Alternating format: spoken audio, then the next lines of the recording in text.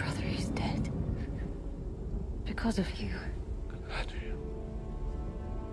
Why would you say that? Why would you say such a thing?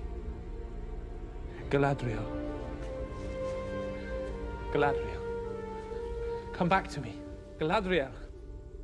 Look at me!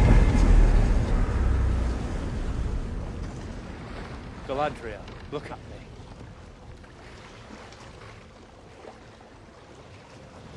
You know who I am. I am your friend. You're a friend of Morgoth's.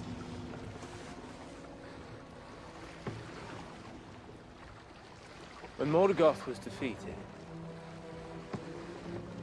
it was as if a great, clenched fist had released its grasp from my neck. And in the stillness of that first sunrise, at last, I felt the light of the One again. And I knew, if ever I was to be forgiven, that I had to heal everything that I had helped ruin. No penance could ever erase the evil you have done. That is not what you believe. Do not tell me what I believe. No, you told me. After our victory, you said that whatever I'd done before, I could be free of it You now. deceived me. I told you the truth. I told you that I had done evil, and you did not care.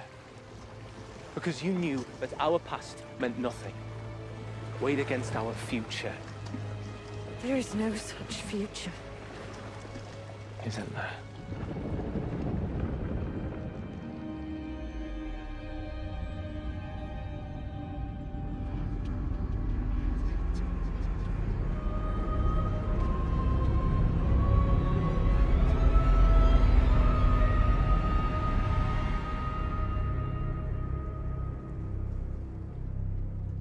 All others look on you with doubt. I alone can see your greatness. I alone can see your light. You would make me a tyrant.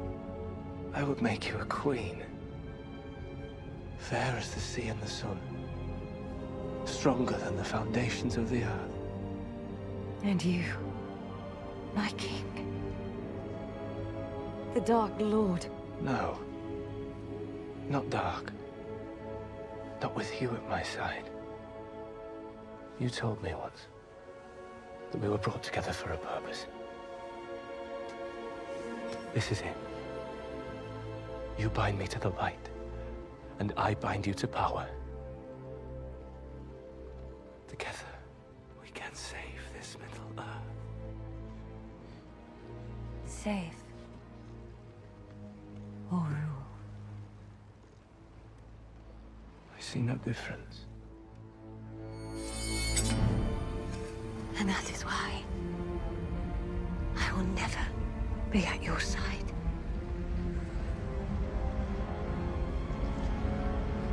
You have no choice.